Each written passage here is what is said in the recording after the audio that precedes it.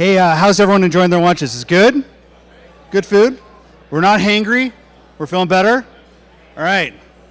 I want to make sure you guys have some food in your stomach. You have the steak. I think you have some dessert coming out. So I have I think what is going to be a great presentation from you. We have a lunch keynote.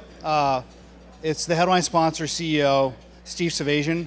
You know, I think early markets like this one need interesting companies that are bold, that are really trying to introduce a new technology, introduce a new category to customers, and that's a hard job. But I think we need these types of companies, and I think Anova is one of those.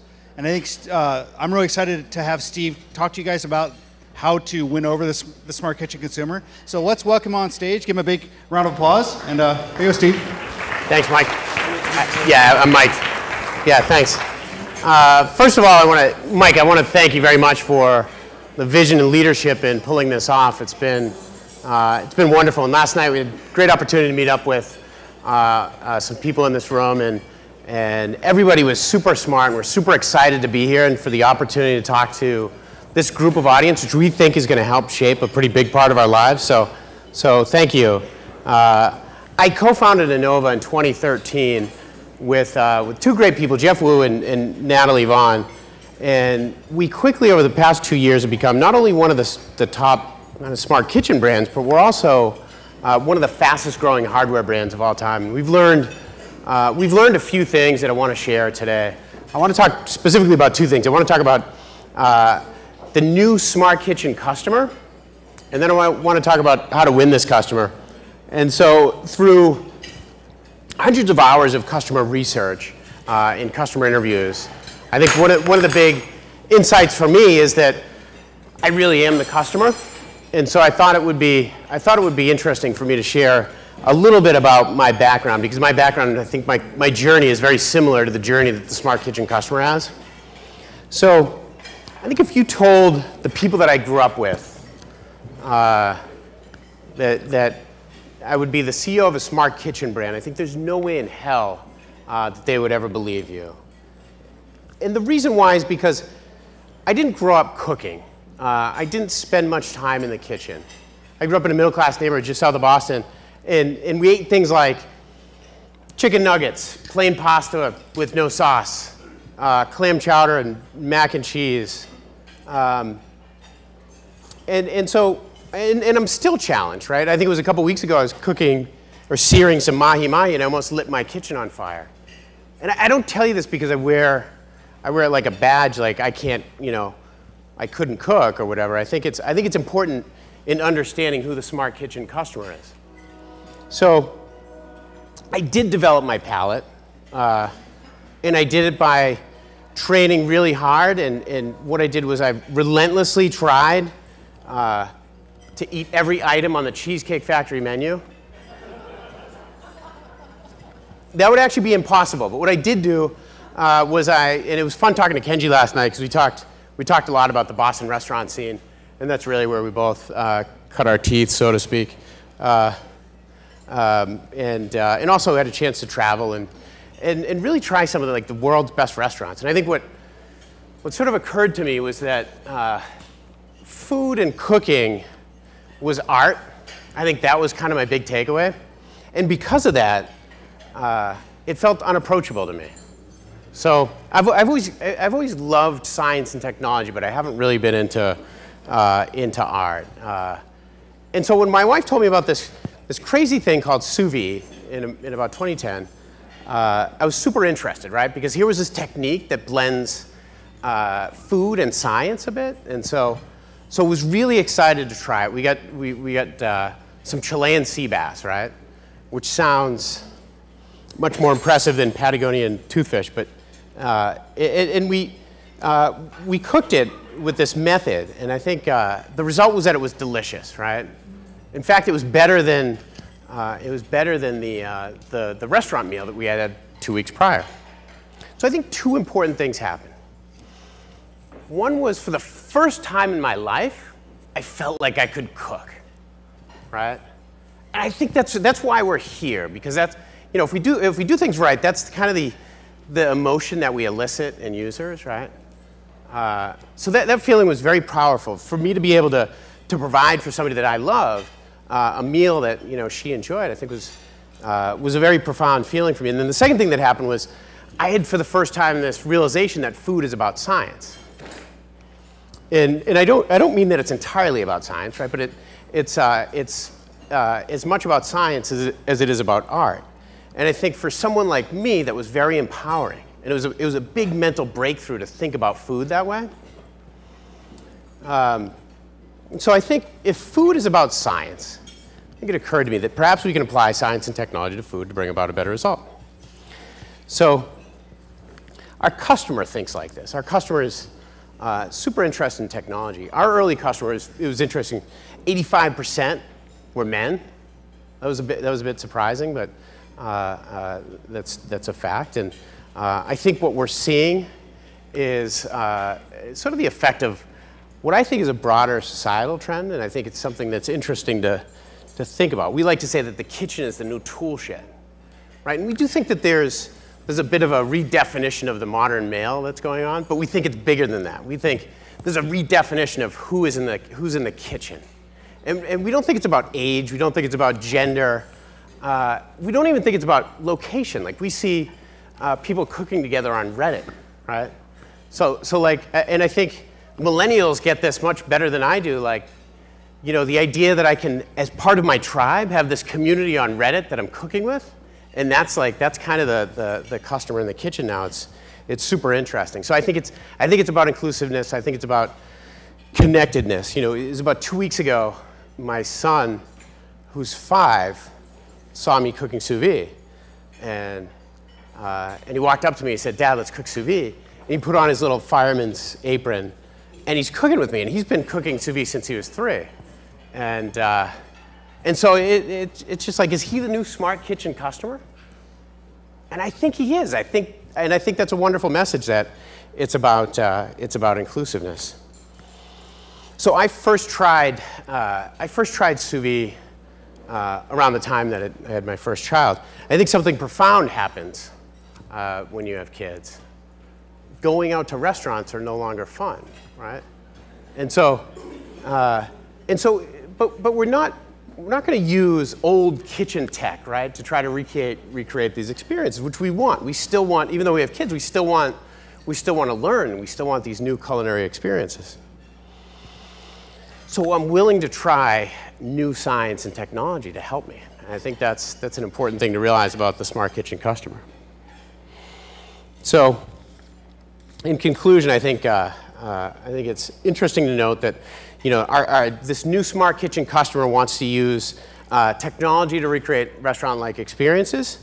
Demographically, the customer doesn't look like the customer of generations past, and the customer is someone who wants to be able to provide emotionally for the people that he or she loves. And so I want to talk next about how to win this customer. So I think we've learned some really important lessons that we can pass on. I think the first one, and the first piece of advice that I'd give to any startup is learn fast to win. And I think startups are sort of naturally positioned to do better than big companies. And a lot of it has to do with the fact that they're agile, they're lean, they can act quickly, they don't have these layers of bureaucracy yet. And I think for the first time we've got kind of this funding infrastructure that exists in crowdfunding. So we crowdfunded in early 2014,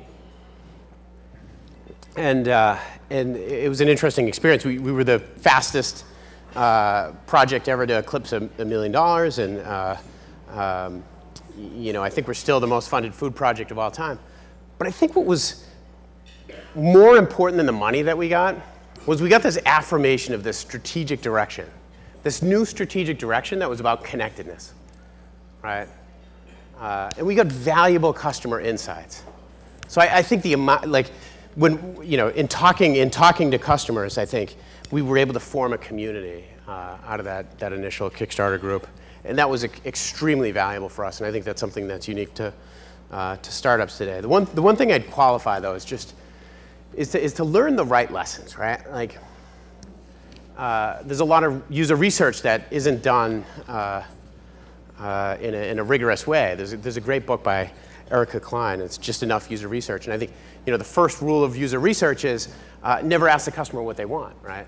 So look at behavior, look at pain points, and be rigorous about how you can develop solutions to like really solve those pain points. So I think that's another lesson that we've learned. I think the second thing that I'd share is that I think it's important for brands to focus relentlessly on delivering value to customers. That sounds really simple, right? There was a great Medium post that was published yesterday. I don't know if anybody had a chance to look at it, but it was by David Heinemeier Hansen. I don't know if people in this room know who that is, but he's a creator of a product called Basecamp, and it was great. He talked about how it's no longer enough to put a dent in the universe. We want to own the universe. It's no longer enough for us to serve customers. We want to capture customers, right? And I think it was super. I'd recommend that article because it really brings into perspective what's super important to us, which is really delivering value to customers. I think in this industry, there's been a history of technology for technology's sake. And I think what that's resulted in is a lot of skepticism when new products come to market. I know we faced skepticism when we brought our first connected device to market. And I think what we know now with usage statistics, if you think that usage equates to utility, we know with active users in the hundreds of thousands that what we're doing is useful. And then with the Wi-Fi system, I think again it was like skepticism over the product and the use case, but again we know through usage that it's been useful. And I think we've had a principle that has helped us, and it's to focus on the use cases that can only be achieved through connectedness. And I'll say that again because I think it's super important, right? Focus on use cases that can only be achieved by connectedness. And I'll give you an example, right? The Wi-Fi system that we're coming out with, you can wake up in the morning, you can put frozen food in a pot, right? And like we like to say, come home to the best meal ever, right? We could only do that because we're a connected device. You can only get food safety warnings and notifications that you need throughout the day because we're a connected device, right? If you're going to be late, we can drop it down to a holding temperature for you. That's something that we can only do because we're a connected device. So I like that feature. I like Pico Brew. I think Pico Brew is a super interesting product, right? It's like I don't even like beer really. I like hard liquor. But the idea that I can in my phone send a recipe to a home brew machine and get whatever beer I want from anywhere in the world, that's something that you could only do with connectedness. So I think that's a really interesting product. So I think the features must be one of three things. I think they need to be convenient, they need to produce better results, and they need to produce an experience. And I think convenience breaks down into two buckets, right? I think it's about time savings and ease of use. And so when I think about the time saving aspect, I think it's easy for me to think about Svajian, right? I think, but it was a few months ago. I was swimming with my kids in my pool in my backyard, and I totally forgot that I was cooking this chicken breast. And I came inside. I walked in my kitchen, and I was surprised. I was like, oh, I totally forgot about this chicken breast. And so I took it out, and we ended up searing it, and it was delicious, right? And I think about what that experience would have been like if I had done that with traditional cooking. I might have burned down my house. Probably not, but maybe. I certainly would have ruined the chicken, but I think what it did for me was it allowed me to be present with my family, right? I wasn't even worried about the food. It was like, and that was something that was like so game-changing for me. You think about how I've got 3 kids, thinking about how fast they grow. That was a big deal for me. So I think companies that make things like I love like Plated and Blue Apron, right? To be able to receive all the ingredients you need and then a really nice recipe that walks you through an experience and then you're done. I think that certainly makes things easier. And I also think they produce a good result, right? So you can't forget about results. And I also think what tucks under results is it's not only about taste, but it's about health, right? So I love companies like Orange Chef and Drop and Perfect Company and the companies that are really trying to help us understand what's going into our bodies. I think those are super interesting companies. I love companies that give great experiences, right? When my wife was pregnant with our most recent child, he's 4 months now, I ordered Blue Apron, and I thought I would cook, but my in-laws came and they like to get involved in a lot, and I'll stop. But they had cooking Blue Apron, and I saw them like cooking with each other, and it was really kind of sweet to see like the experience that they had, to watch them interact and to go through the process. And so think about like that's what smart kitchen products are doing, right? I think that's really cool, that type of experience. I learned a lot from like Kenji, right? I think like what an experience to learn and to go through those recipes. I do that all the time at home, to go through those recipes and to experience cooking them with somebody that I care about is amazing. So I think it's important, really important, for brands to live their values, smart kitchen brands. I think when we started Anova, there were two values that we had that were really important to us. One was that we really wanted to improve people's lives in the kitchen through science and technology. And then the other value is we wanted it to be accessible. And that meant two things to us. We wanted the device to be affordable, and we also wanted it to be dead simple to use, right? So that everybody could be included. And I love the metaphor that we used. It was like we wanted everyone to have a seat at the table. So I think that smart kitchen brands can have these amazing values because we can play such an incredible part of people's lives. Like we can have values like around educating, around improving the quality of life in the kitchen, improving results, providing these great experiences, right?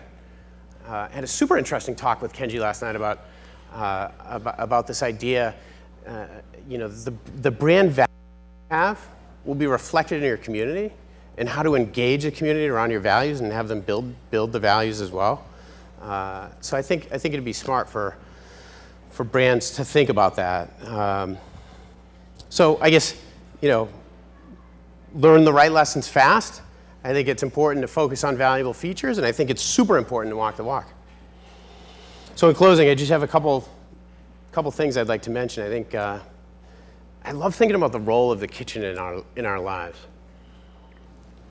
So the kitchen, when people come into my house, the place they go is the kitchen. It doesn't matter like how much time and energy my wife puts into like making this other room look nice. It's like people will always go into the kitchen, and it's the same for me when I go into other people's kitchen. And so I think what the role of the kitchen plays that's where we congregate. That's the kitchen brings us together, and I think smart kitchen companies would be wise to really think about that and to consider about how your products can kind of help bring people together. I love thinking about the smart kitchen with respect to the rest of the connected home. Because I think the connected home for the longest time has been about lights, locks, and Nest, right? And I think about that like juxtaposed to like the potential of the smart kitchen, and it's just not fair, right? I think like, and let me give you an example, right? If it's my birthday, right? It'd be silly for like Nest to send me a push notification say, hey, it's your birthday, we're gonna raise the temperature 5 degrees today for you, right? But a smart kitchen brand can send a push notification saying, it's your wife's birthday, tomorrow. Last year, she loved the tiramisu you made for her. This year, make creme brulee. And by the way, like you need milk and eggs. Do you want us to order it for you? Pick it up on your way home, right? The smart kitchen companies can like literally take somebody like me from cooking Chilean sea bass, being a beginner, to educating me to doing what's the next dish I'm going to do. Is it duck breast? To doing something that's really advanced and making me feel like I've got mastery over this process. That's something that's unique to smart kitchen brands that the rest of the connected home can't do. So I think most technology is isolating. I think that's another point that I wanted to make. If you think about like the effect the iPhone has in our lives, You know, it's like we're totally not present whenever we're on our phone or, you know, what iPads do. But I think what's amazing about the smart kitchen and smart kitchen technologies, it can bring us together, right? It can actually, like, it forges like these great experiences that we're having with each other. It's very personal and human. And I think that's a wonderful thing about this, this industry. So I think the point that I want to make is more than any other room in the connected home, the smart kitchen can change lives and it can change culture, right? And I think that's super powerful. So anyway, so I look at like my life now versus sort of where I came from, and I guess you know, what I'm doing now is like I'm cooking recipes that Kenji creates. I'm watching Chef Steps videos. You know, I'm experimenting with Blue Apron. I'm using sous vide, and like I can cook. And so I think about what the smart kitchen has done for me in my life, and it makes me like super proud to be in the same industry as companies like Pico Brew, as Plated, as Blue Apron, as Perfect company, as to be in the same industry with, you know, people like Chris Young, and people like, and to work with somebody like Kenji. I'm just really proud of that, and I'm proud to, you know, to work with everybody in this room in building the future of the smart kitchen. So thank you.